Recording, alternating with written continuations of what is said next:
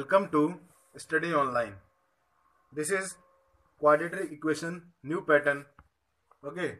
In this video we will discuss some questions on quadratic equation, some different questions. Okay. By short trick. Our Facebook group is Study Online. I request to all of you, please join this group. Let's start with the first question. First question given is x square plus 5 root 3x minus 42 is equal to 0 and y square minus 8 root 2 y plus 30 is equal to 0. So how we will find the roots of this equation? Let's see. Suppose I am solving one question this side and other equation this side. Okay. The first equation given is x square plus 5 root 3x minus 42 is equal to 0. Okay. Now see, as I told you in last videos, those who have not watched them, please watch part 1 and second first. Okay, then you will get all the concept. As I told you, whatever the coefficient of x square, just multiply with the constant n. Okay, here it is 1 multiplied by 2 is 42. Okay, whenever you see the equation like this where under root comes, okay, what you have to do, here it is 42.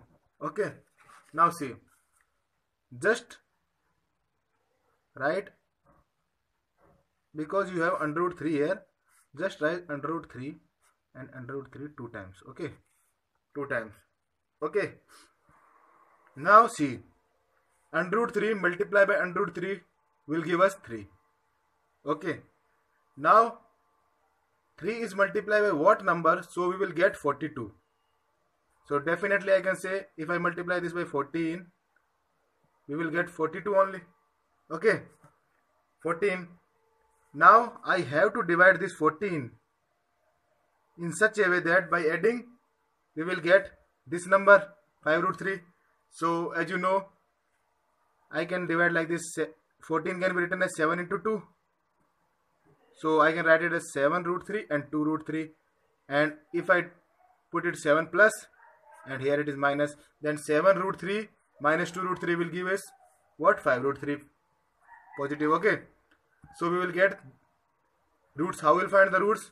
So x1 will be equal to whatever sign come here, just opposite, just take opposite sign. Okay, minus 7 root 3 and x2 will be what? 2 root 3 only. Okay, I hope you got this. 2 root 3. Now see, these are the equation root of the first equation. Okay, similarly second equation is y square minus 8 root 2y plus 30 is equal to 0. What we have to do first? Just take, because here it is root 2 and root 2 two times. Okay, now root 2 gives 2 only. We have to make it 30. Then of course I have to multiply this 2 because it is giving 2. By multiplying these 2 we will get 2. 2 multiplied by 15 only will give us 30.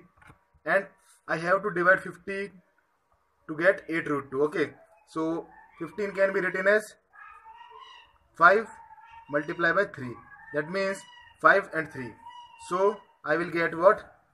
5 root 2 and 3 root 2 and both of negative sign.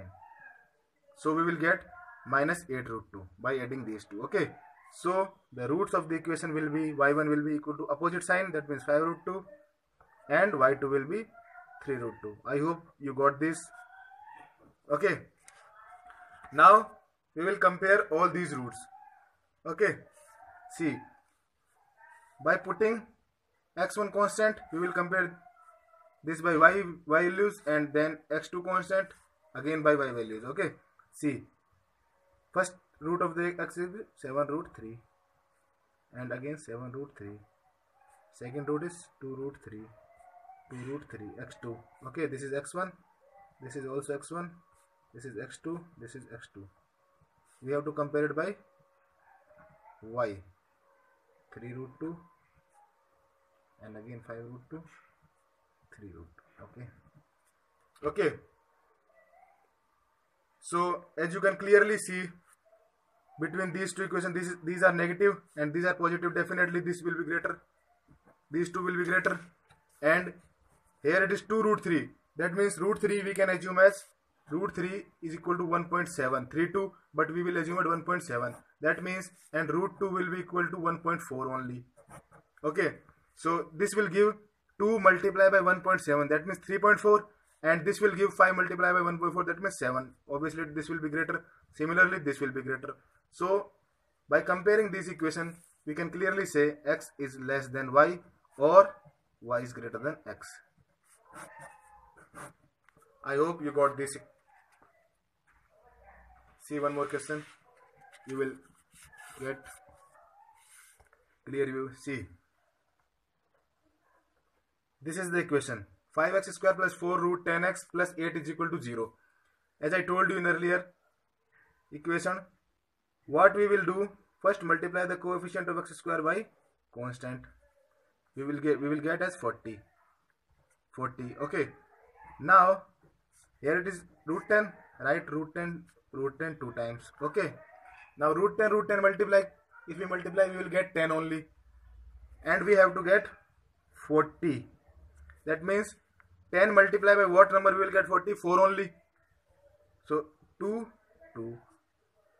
both are positive, by adding them we will get 4 root 10, and by multiplying them we will get 40, that means this is the correct assumption.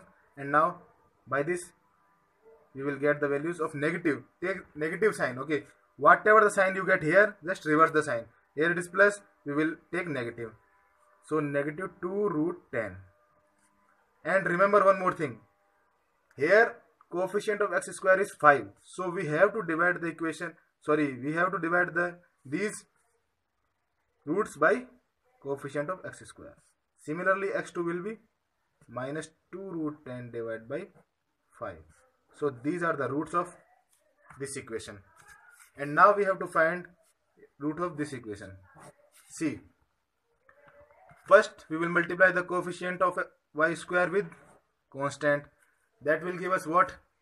4 2 is 8, 8 3 is 24, we will get 24. Okay, now as earlier, what we will do, just divide the 24, so we will get 5.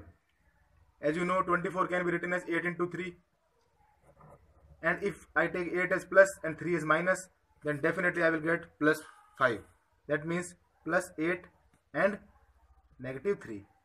Okay, so y1 will be equal to whatever sign we got here, just reverse the sign, minus 8 divided by coefficient of y square 4 root 3, and similarly y2 will be equal to, here it is minus, we will take plus 3 divided by 4 root 3, this is 2, that means minus 2 by root 3, and it is like this.